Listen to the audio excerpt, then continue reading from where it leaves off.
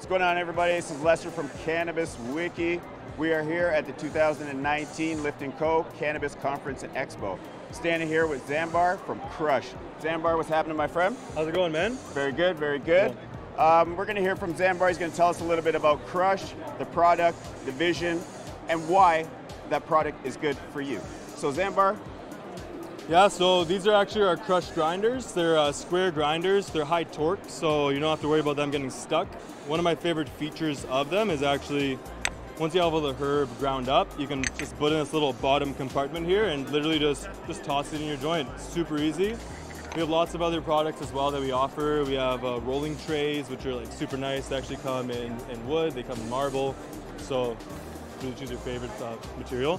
When it comes to our actual products, you can either buy them retail price, you can do a private label if you want to. So we have LPs that actually put their own logo on there, kind of take our idea for themselves and just sell them to their clients.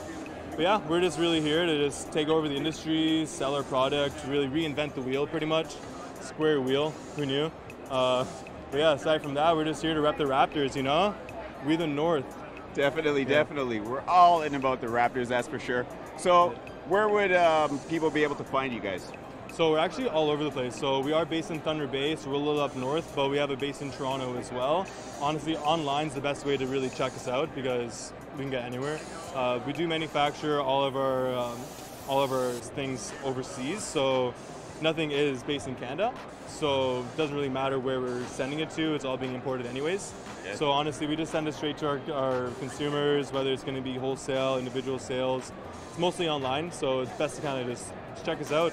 Yeah, it's Krush Grinders. Look us up, check it out, and I'm sure you'll find us near you soon. So give my customers an email address where they can find you online.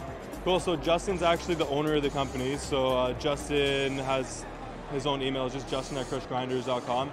You can check him out there if you want to. He'll send you information. We have all of our price points and everything too, and it's super easy to access, a little online portfolio. So if you want to find anything out about any of the other products that we offer, you can check them out there too. Excellent. Yeah. Excellent. Good. Aside from that, we have our website too, so check that out. So I see when you open up that grinder, it has a little tray. Yeah, man, on the bottom here.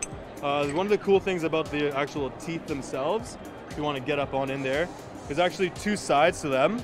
So one side, if you grind it clockwise, will actually grind it smoother. So there's smaller little bits. So if you want something nice for your joints, you can grind it up that way. If you want something a bit chunkier for when you're rolling and you're doing a bong or a pipe or something, then you go the counterclockwise, and it'll give you a little bit of a looser bit. So then you can have different consistencies for different needs. Okay. So is this just come in metal or does it come in different material?